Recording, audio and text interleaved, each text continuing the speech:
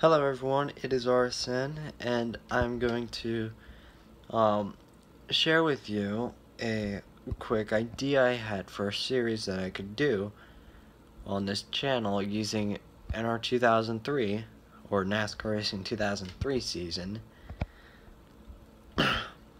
And it's pretty much like a NASCAR what if. Like, what if Dale Earnhardt was still alive? What if NASCAR never left Riverside, North Wilkesboro, Rockingham, and it would obviously start in 2001. And so, first off, to start off this, we have to take a look at before 2001 to see what ifs I'm doing.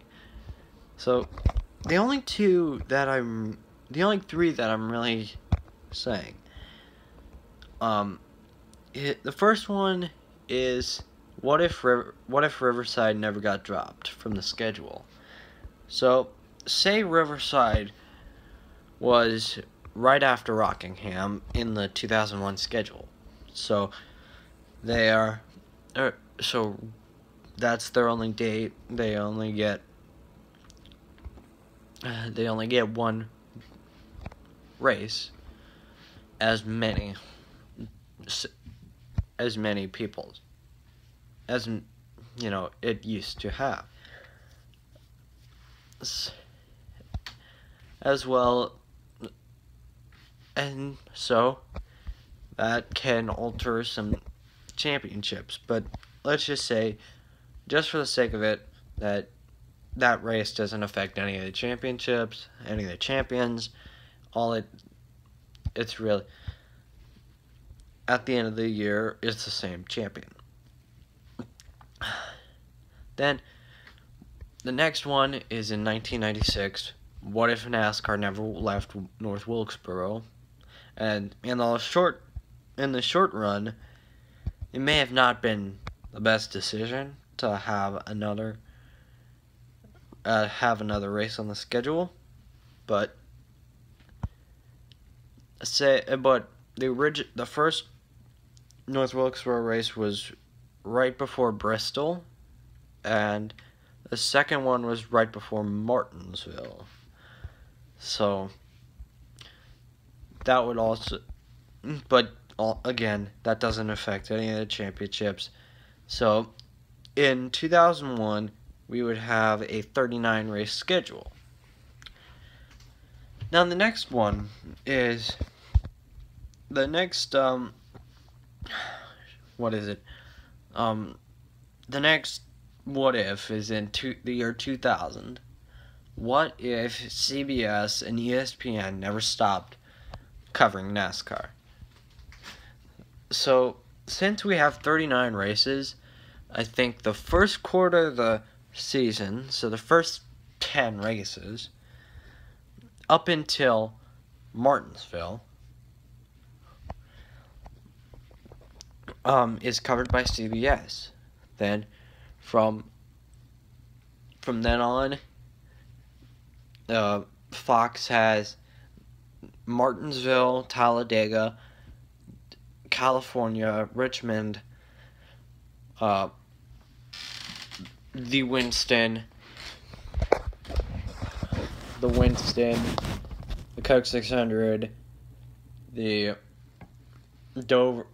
first Dover race, first Michigan race, first Pocono race, and Sears Point.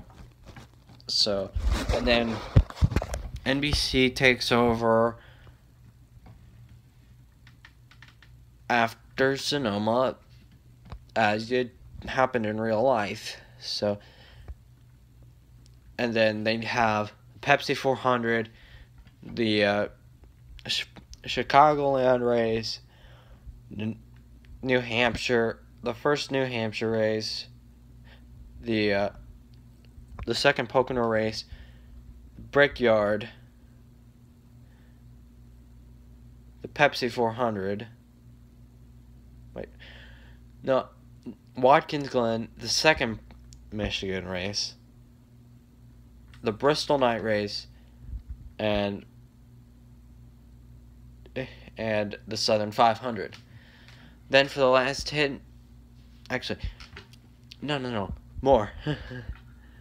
Richmond, Dover, and the second Kansas race. So, starting with the second Lowe's race to the end of the season, it's ESPN.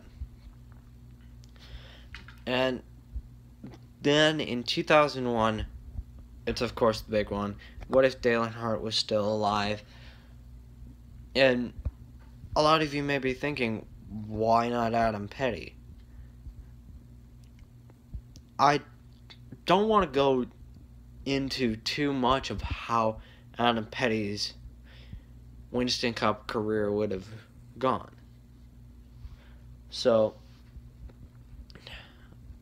I'm just doing what if Dale Earnhardt was still alive.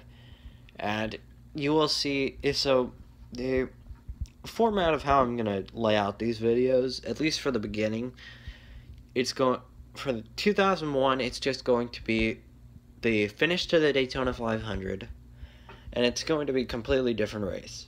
Completely different race, so, you know, you see Tony Stewart at the end.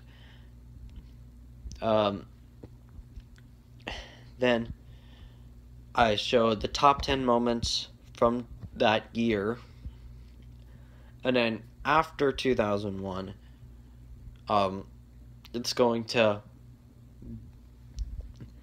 there's going to be one feature race at that in 2001 all the way up from 2002 all the way up to the present day.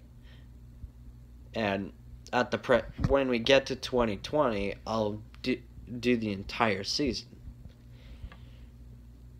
So, but there in this first episode with 2001, there is going to be a tragedy, because something bad was going to happen if there wasn't a tragedy in the sport. With Dale Earnhardt dying at the end of the Daytona 500, everyone at NASCAR pushed to have safety. So NASCAR needed some sort of push to get the ball rolling on safety. So with that, there has to be some sort of tragedy. And it won't be anybody who is going to be competing for championships or winning championships from 2001 to the present day. It's going to be someone maybe in the end of their career in the Cup Series, really not going to do anything, but something is going to happen where there's going to be a tragedy in the sport. So anyway, I'm going to leave it here, and leave any comments or suggestions in the comments, and make sure to subscribe to this channel, like this video, to get notified of when I do complete this series. Thank you.